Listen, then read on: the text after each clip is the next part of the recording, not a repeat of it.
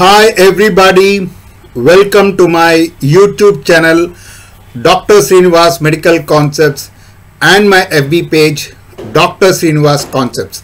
This is Dr. Sreenivas, neurologist from Rajahmundry, Andhra Pradesh. I am also the medical author of the book Focused Neurology.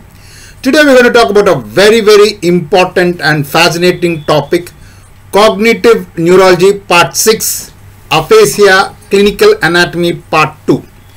Cognitive Neurology Part 6, Aphasia Part 2, Clinical Anatomy. So, Aphasia Clinical Anatomy Part 2.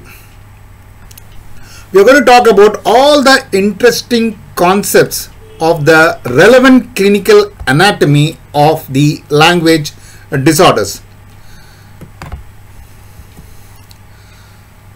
The relevant clinical anatomy of the language is the Perisilvian Area.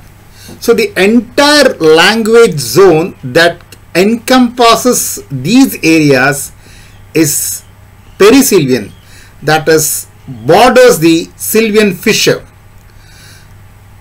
So Perisilvian Area is the most important area for language, and there are four main language areas situated in most persons in the left cerebral hemisphere. Two language areas are receptive, that is for understanding speech, and two language areas are for executive, that is the production. So the receptive language areas, the two important areas of the receptive language areas are Wernicke's area, two is the angular gyrus. Wernicke's area is the area of 22 and 41, and the angular gyrus is the area 39. Wernicke's area is the most important receptive language area. It subserves the perception of spoken and probably of internal language, that is comprehension. So understanding of speech is done by the Wernicke's area, area 22 and 41. The second receptive language area is angular gyrus, area 39. It is the inferior parietal lobule where the integrative centers for cross-modal visual and auditory language functions are located, that is reading and writing. So reading and writing are also the important components of language, and they are situated in angular gyrus. So if angular gyrus gets affected, it produces disorders of reading and writing. The classic example is Gerstmann syndrome, where the angular gyrus gets affected on the dominant hemisphere.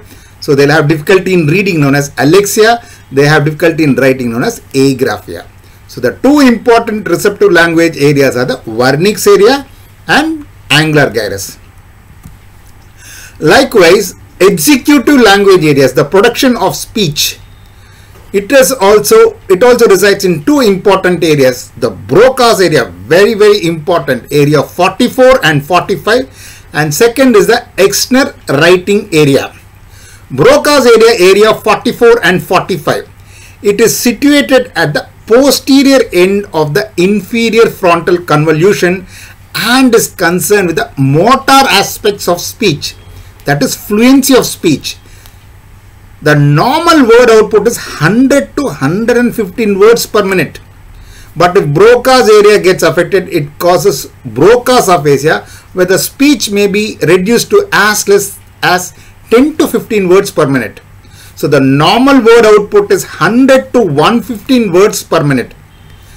And the Broca's area is immediately adjacent to the facial motor area of the precentral gyrus. So Broca's area is basically primarily concerned with the fluency or the word output of the speech, and if Broca's area gets affected, they'll develop Broca's aphasia, where they'll have non-fluent speech. And then we have another area known as Exner's writing area, the posterior part of the second frontal convolution. It gives expression to writing. So summarizing these important areas, there are two parallel systems, one for understanding of the spoken word, Wernicke's area, second is for producing speech, Broca's area. And then a second parallel system is for understanding the written word. Angular gyrus for reading and producing writing, externus area. So fantabulous concept. We have two parallel systems, one for the language in terms of understanding speech, the spoken language, understanding the spoken language Wernicke's area, and producing the spoken language, that is the Broca's area. Then for understanding the written word, that is reading, so angular gyrus is for reading, and for producing writing, externus area. There are two parallel systems. So we have finally the Wernicke-Broca scheme. The phonological speech output difficulties are derived from the left frontal lesions, that is the Broca's area. The semantic or the comprehension difficulties are the result of the left temporal lesions, that is the Wernicke's area.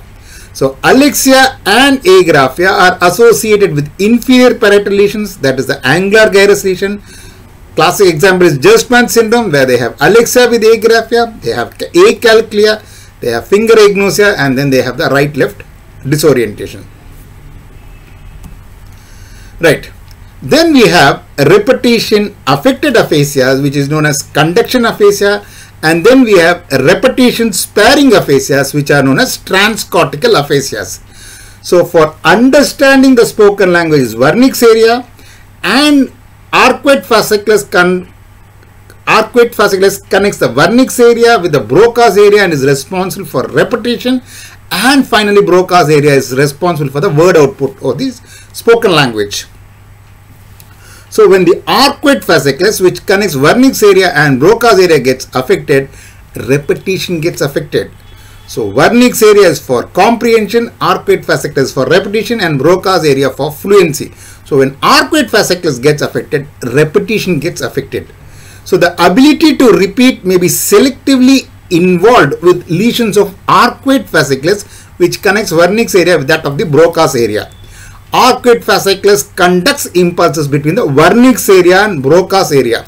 So conduction aphasia, characteristic deficit of Wernicke's arcuate fasciculus, characteristic deficit is poor repetition due to involvement of arcuate fasciculus. So if arcuate fasciculus gets affected, they cannot repeat, which is known as conduction aphasia. So these are the repetition affecting aphasias known as conduction aphasias. Then we have repetition sparing aphasias, that is known as transcortical aphasias. As I told in the previous slide, we have Wernicke's area for understanding, arcuate fasciculus for repetition, and Broca's area for fluency.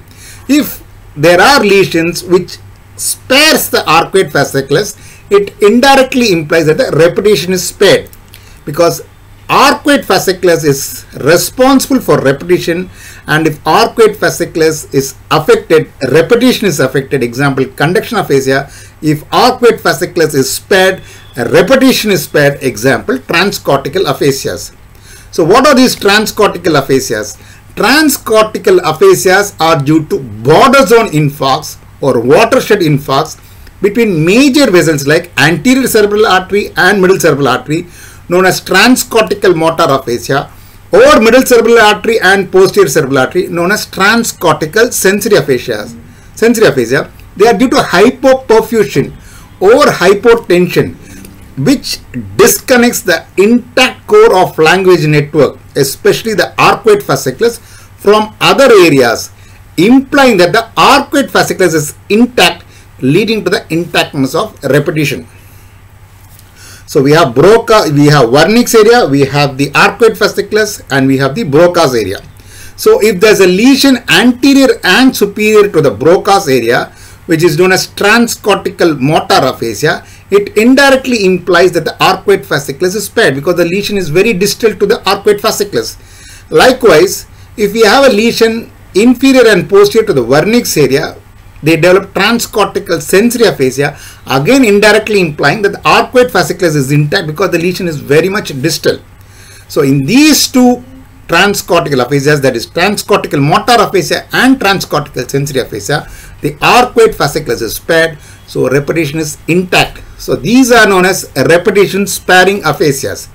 So transcortical motor aphasia develops, it is otherwise known as watershed infarct or border zone infarct, because it develops when there is hypoperfusion between the anterior cerebral artery and the middle cerebral artery. Imagine if there is an embolus, it blocks the entire artery, but if there is hypoperfusion, hypotension, so blood is flowing, but it is flowing at a very slow speed. So the proximal part of the vessels get good blood supply, but as they go distally, the blood supply or the perfusion gets decreased, and towards the end there is no blood supply at all. There is complete stoppage of the blood. So when there is hypoperfusion or hypotension, the proximal parts of the vessels get good blood supply, but as they go distally, the blood flow gets decreased, and towards the end it completely is a cessation of the blood supply. So if there is hypoperfusion between the anterior cerebral artery and the middle cerebral artery, the proximal parts of the anterior cerebral artery and the middle cerebral artery get good blood supply, but as they go distally, the blood flows slowly becomes sluggish, and the end it becomes completely, there's a cessation of the blood flow. So it develops that particular area between the anterior cerebral artery and the middle cerebral artery, the border zone develops infarct, which is known as border zone infarct or watershed infarct. If it is between anterior cerebral artery and middle cerebral artery, we call it as a transcortical motor aphasia. So the area, the lesion of transcortical motor aphasia is just above and anterior to the Broca's area. So this is known as transcortical motor aphasia. So the manifestations are similar to Broca's aphasia, namely comprehension is intact. In Broca's aphasia, what happens? Comprehension is intact, fluency is affected, repetition is also affected. But transcortical motor aphasia is like Broca's aphasia, but repetition is spared. So comprehension is intact, but both the repetition and fluency are affected. That is transcortical motor aphasia. So transcortical motor aphasia is like Broca's aphasia, but repetition is intact. Likewise, if there is hypoperfusion or hypotension between the middle cerebral artery and the posterior cerebral artery, the proximal parts get good blood supply, but as they go distally, the blood slowly becomes sluggish, and at the end, complete stoppage of blood flow is there. There is a cessation of blood flow between the MCA and PCA.